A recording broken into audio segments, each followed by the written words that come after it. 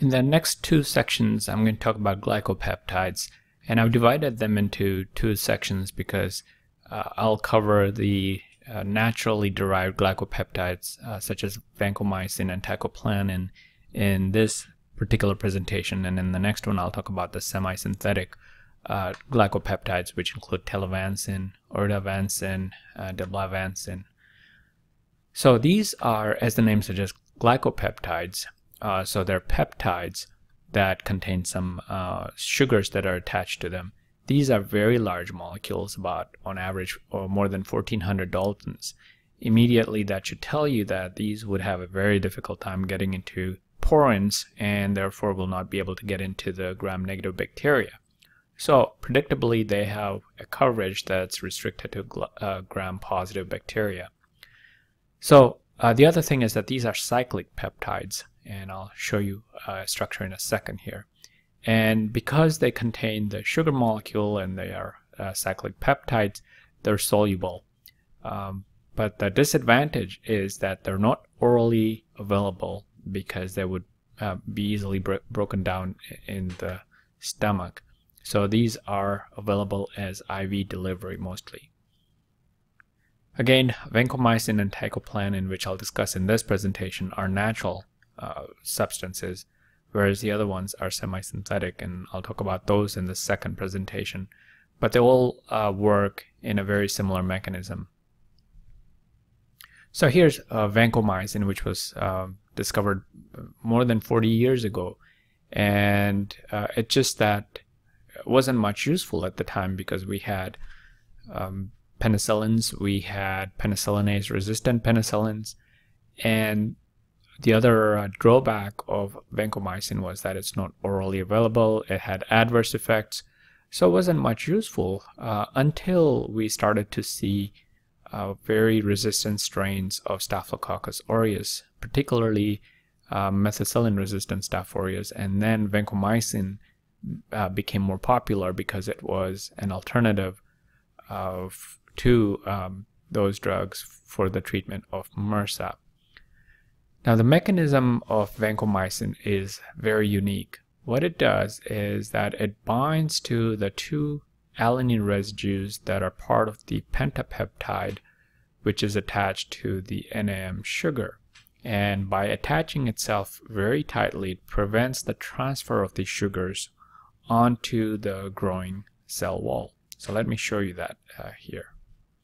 Remember that we have here the cytoplasmic membrane, this is the cytoplasm, and this is where these sugar molecules, so here's the NAM, NAG, and NAM has this 5 amino acids or pentapeptide, and the last 2 amino acids are D-alanine, D-alanine.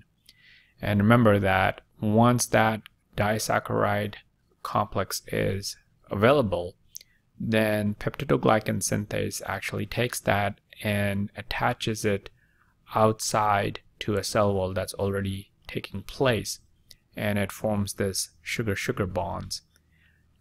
Now the problem is that vancomycin, as I mentioned, really grabs on tightly to the last 2 amino acids, and it prevents this peptidoglycan synthase from doing what it should be doing, which is to take this sugar and flip it around and attach it to the cell wall, which is already being synthesized.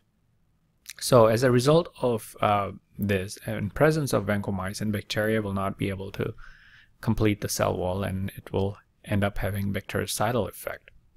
So the obvious question then is, how does vancomycin attach itself to those alanine residues? So here's, this looks fairly complicated, but bear with me, it's fairly simple actually to think about it. Here's our vancomycin, and it's a cyclic glycopeptide. Here's the glyco part, which is the 2 sugars, and here's the cyclic peptide itself. Now, here I have shown in blue the pentapeptide that's attached to NAM sugar, and that's alanine, L-glutamate, D-lysine, but we don't care so much about the first 3 amino acids. It's the last 2 amino acids which are really critical for this interaction, and these are again D-alanine, D-alanine, and here's our terminal D-alanine, and this is the second to the last alanine. So if you look at this red arrows, it tells you the sites of interaction. So essentially there are 5 hydrogen bonds occurring between the 2 alanine residues and vancomycin. And you don't need to worry about the specific positions on vancomycin, but just understand that 3 of these hydrogen bonds are actually part of the last D-alanine residue, or the terminal D-alanine residue. So I wanted to just pose a question, and that is, what would happen if this terminal D-alanine wasn't there? What if that was substituted with another amino acid? Would we get this interactions? And the answer is no, we wouldn't. And what would happen in terms of the effect of the drug in that case? Well, in that case, the drug would not be very effective, because its effectiveness is dependent on how tightly it's able to bind to the pentapeptide. So keep that in mind, because that is relevant to a form of resistance that I'll talk about. So coverage of vancomycin, as I already mentioned, is mostly gram-positive because the drug does not get into gram-negative bacteria. It's too big to enter through the porine structures. Another aspect of coverage is anaerobic coverage, and that is very important, particularly coverage against Clostridium difficile. This is one of the very few antibiotics that we have that can have an effect on Clostridium difficile, and C. diff, as you know, is a problem when it comes to colitis. So this is a very useful antibiotic, not just because of its gram-positive coverage, but because of its anaerobic coverage. Now, as far as the gram-positive coverage, it has, of course, excellent coverage on most staph bacteria, as well as streptococci bacteria. And in terms of enterococcus bacteria, it has good coverage against Enterococcus faecalis. The remarkable thing is that we now have an antibiotic that is very effective against MRSA, or methicillin-resistant Staph aureus. Now remember, this is because MRSA arises because the penicillin binding protein has changed, and we lose the ability of these beta-lactams to enter into the site within the penicillin binding protein and cause any covalent modification. Vancomycin, on the other hand, has a different mechanism of action altogether, so it has good activity against MRSA. In terms of ADME and adverse effects, vancomycin, as I already mentioned, has poor oral absorption. Having said that, you may see oral vancomycin used, but when it's used, that's usually for the treatment of diarrhea and colitis. That's a result of an infection by Clostridium difficile. So here, oral vancomycin is used for its local effect, not because it's absorbed or anything. It is cleared by the kidneys, and it does have some CSF penetration, so that can be useful. The problem with vancomycin is the adverse effects, and these are not too much of a problem anymore because it's recognized how to deal with them. But one of them is phlebitis, and of course that happens when it's infused rapidly. So now when we infuse it fairly slowly, then it's not a big issue. Ototoxicity and nephrotoxicity are rare and mild. They tend to worsen when we combine with aminoglycosides, because aminoglycosides are also ototoxic and nephrotoxic. A more common effect we see with vancomycin is what's known as red man syndrome, or sometimes referred to as a red neck syndrome. And this involves itching and rash that tends to be on the face, neck, and upper torso. And this is caused by a sudden release of cytokines when vancomycin is infused, particularly if it's infused more rapidly. So again, with a slow infusion, this is normally avoided. But if it does occur, usually it's taken care by using NSAIDs such as aspirin. Now we have to talk about vancomycin resistance, because this has become a big issue now. Remember, vancomycin was useful in the first place because of resistant strains of Staphylococcus aureus. Well, now we have strains that are resistant to vancomycin. And there are 3 types of resistant strains that we need to talk about. One is known as VRSA, or vancomycin intermediate resistant Staphylococcus aureus. This is where the staph requires higher than normal concentrations of vancomycin, and that's why it's called intermediate resistant. Then we have Staph aureus that's completely resistant, and that's vancomycin resistant Staph aureus, or VRSA. And then we also have a very similar resistance that occurs in enterococci, and that's vancomycin resistant enterococci, or VRE. Mechanistically, VRSA and VRE are very similar, if not the same. So let's talk about the intermediate resistance that we get, or VSA. And this is seen where suddenly the MIC required to inhibit the Staphylococci bacteria is 4 to 8 microgram per mil. So it's more than normal. And mechanistically, what has happened is that the bacteria have now developed a means by which they can thicken the cell wall. So the cell wall is much thicker than it normally is. And what that does is that it restricts the access vancomycin has to the enzymes that are present within the cell wall that's being constructed. Not the enzyme, but the pentapeptide and so forth. So the drug has difficult time reaching the targets, so you would need higher concentration. Some strains, in fact, do something else, and that is they begin to synthesize this decoys, D-alanine dipeptides, which are not part of the pentapeptide. They're just free dipeptides that are released, and they will just go around and sequester or quench the drug wherever it happens to be and absorb it. And that results in a requirement for giving even a higher concentration of drug to overcome those decoys that are being produced by the bacteria. So these are the mechanisms by which we have this VSA type resistance in Staph aureus. Another resistance that's more severe, which is complete resistance to vancomycin, and that occurs in Staph aureus as well as in enterococci, and it's recognized as VRSA or VRE, and that's caused by a more dramatic change that's caused by several genes that have been named as VAN genes or VAN gene cluster. So there are many of these genes present, and they're all required to do one thing, and that thing is that now the terminal D-alanine in the pentapeptide has been replaced by a D-lactate.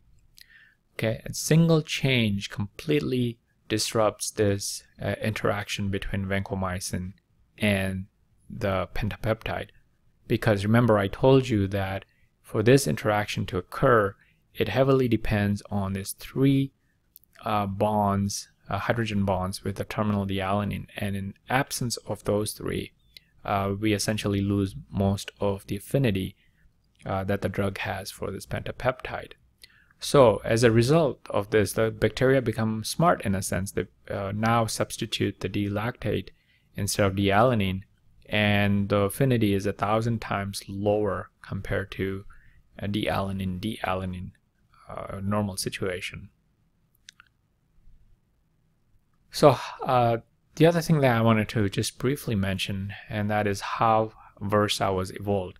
And I sort of presented this first time in 2003 when I was teaching this course for the first time.